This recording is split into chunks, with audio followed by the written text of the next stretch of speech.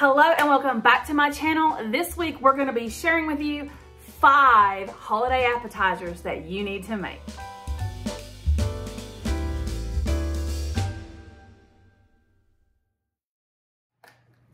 One of my favorite things about the holiday season is all the finger foods. And so today I'm going to be sharing with you 5 different holiday finger foods appetizers that you can make to take to your next holiday gathering. The first recipe that we are going to try today is a recipe that I found that calls this fancy pigs in a blanket. Now, I've always just made pigs in a blanket with the little smokies and crescent roll dough, but this one says it's fancy because we're going to be adding Dijon mustard. We're going to be adding some sharp cheddar cheese. Now, I have this smoked Gouda cheese that I've had in my fridge that I need to use up. So I think I'm going to use this instead. But the recipe that I'm following calls for sharp cheddar cheese. The recipe also calls for everything seasoning. I have some of this everything but the bagel seasoning that I've had for a while. So I am going to be using that. And again, as always, my recipes that I'm following will be listed down below in the description box. All right, so I'm going to take my crescent rolls and they are going to be cut in half like so. And then the recipe calls for Dijon mustard, which I love Dijon mustard. Put just a dollop on the wider end.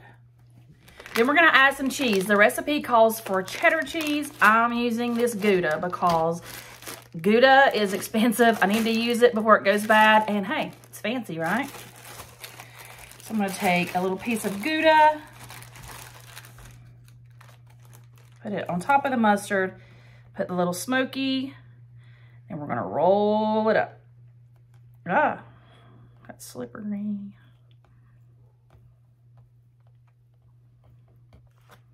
Just like so. So we have our mustard, Gouda, little smoky, roll it up. So I'm just gonna keep rolling these up and then I'll show you what we do before we put them in the oven. Here are those fancy pigs in a blanket all rolled up with the Dijon mustard and the Gouda cheese. Now the recipe says to sprinkle the top with everything seasoning. So that's what I'm gonna do.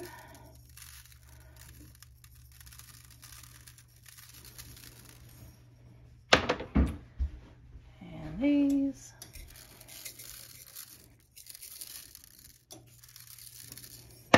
We're gonna put these in a 375-degree oven for 10 minutes. Here are our fancy pigs in a blanket out of the oven. They look so good.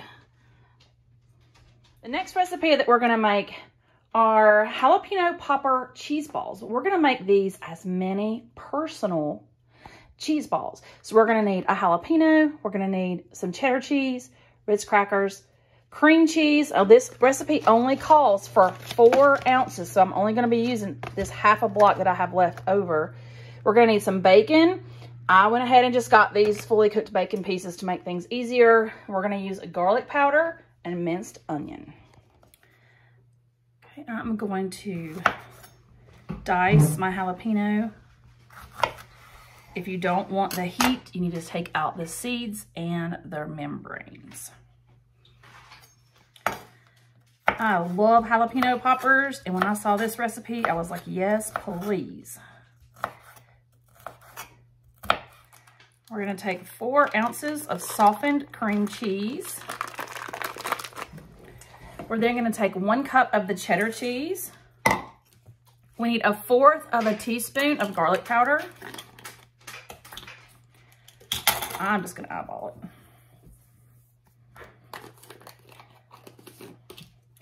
And 1/4 of a teaspoon of onion powder, or I'm using minced onions. I'm just gonna eyeball it again. Then we're gonna give this a mix. I'm gonna add some salt.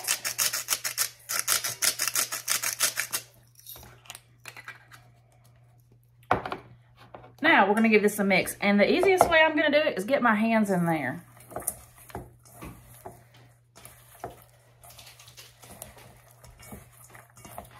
Okay, once you have formed your little ball here, we're gonna add in 1/4 cup of bacon. So I've got these real bacon pieces I'm gonna add in.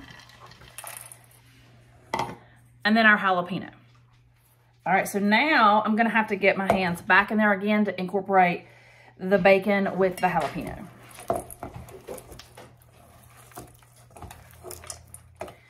Now that I have all that incorporated, I'm going to, you could do this with a cookie scoop, but I'm not. I'm just gonna pinch off a little bit. I'm gonna roll it into a ball, like so. Isn't that just cute? And then I'm gonna put them in this little container so I can put them in the fridge. This recipe is not gonna make a huge cheese ball, so if you're making this for a crowd, you may want to double the recipe. Individual cheese balls.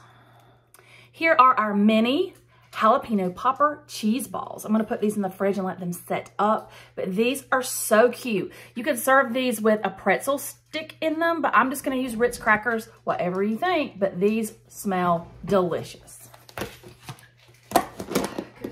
The next recipe with a twist is I'm going to be making sausage balls with pimento cheese. I'm also going to be using this pancake mix instead of Bisquick. I got this recipe from Cook, Clean, and Repeat. I'll leave that video linked below. But it sounded so interesting using the pimento cheese in this dish, so I decided I would try it. So normally I like to use the hot sausage. They only had the country mild, so I did get the pimento cheese with the jalapeno peppers in it. If I was going to make this again, I would definitely make sure I had the hot sausage. So I'm going to take this pound of sausage, I'm going to put it here into my bowl.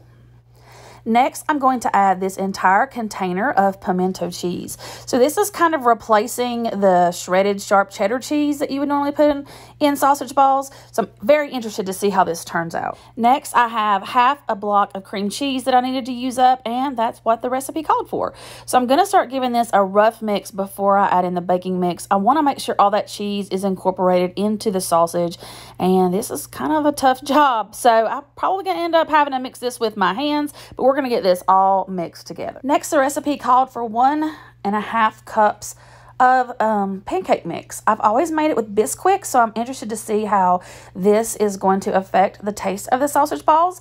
So I'm going to just add this in slowly and get this all mixed up, and then we'll be ready to put these in the oven.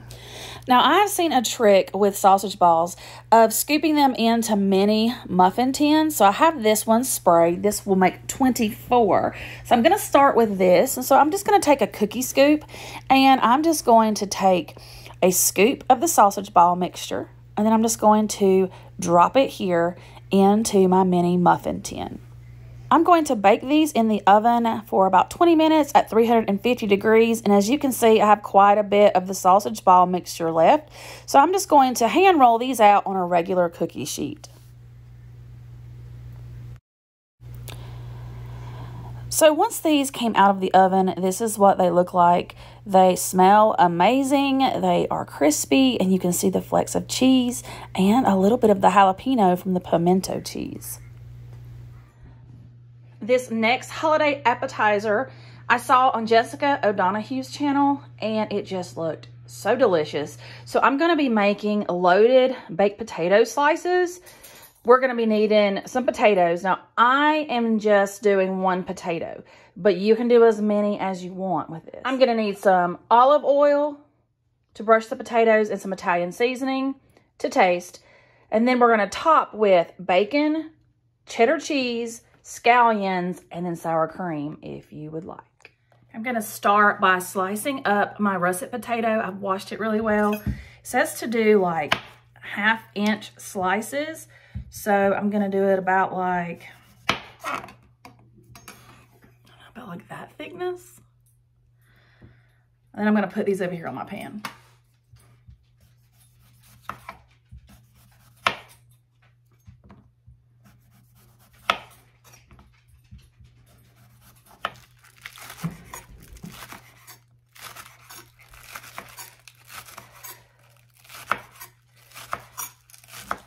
All right, the recipe says to brush both sides with olive oil. I've already done one side. So I'm just gonna brush the potatoes. Got the oven heated up to 375, and we are gonna be baking these for about 25 minutes. Now, after that, we are going to be topping these with the bacon and the green onions and the cheese. The recipe does call for brushing the bacon drippings onto the potatoes as well, but I didn't cook the bacon. I bought the bacon pieces. So that's a step that we're not going to be doing, but that would be very delicious. Now we're going to top with some Italian seasoning.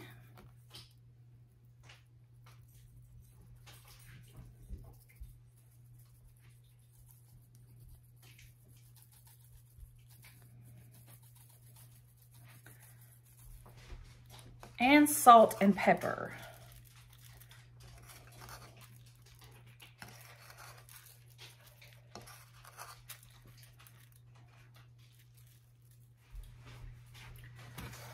All right, let's put these in the oven for 25 minutes. Here are those potatoes out of the oven. We're gonna top them now and get them back in the oven for 5 more minutes.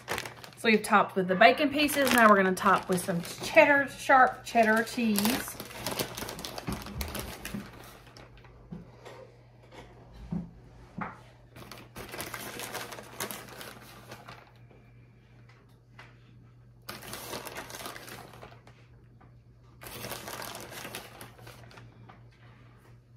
And we're gonna top with the green onion. I know I'm gonna love this. I mean, oh my gosh.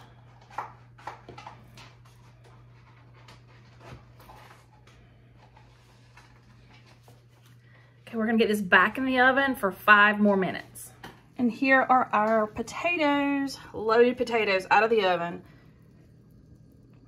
You can top with a dollop of sour cream.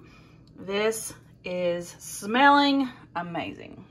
So for this appetizer, I'm gonna start by chopping up my sausage, and then I will show you, I mean, it's pretty much just a dump and go. So I'm gonna get this sausage open, I'm gonna get it chopped, and then we'll see how we dump this in the pot.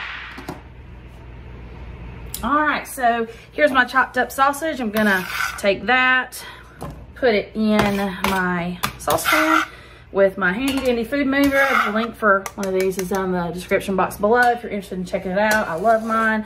I show it all the time on my channel. So here are my smoked sausages trimmed up. Gonna open this bottle of chili sauce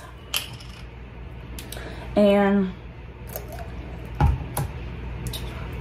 pour that in there.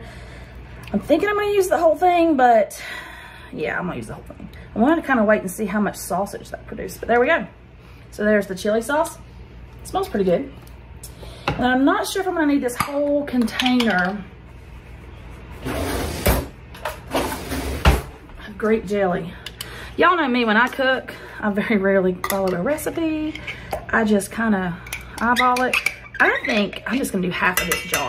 So for 94 cents, and I've still got half a jar of grape jelly left. I think that's a pretty good deal.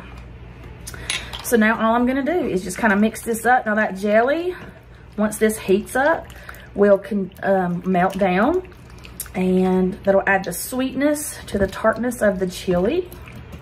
And so these are gonna be our smoked sausage bites that are gonna be one of our Christmas appetizers.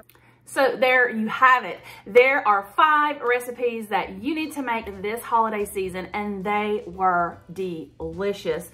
Hands down delicious. So you definitely need to give them a try. I'll see you in the next video. Bye.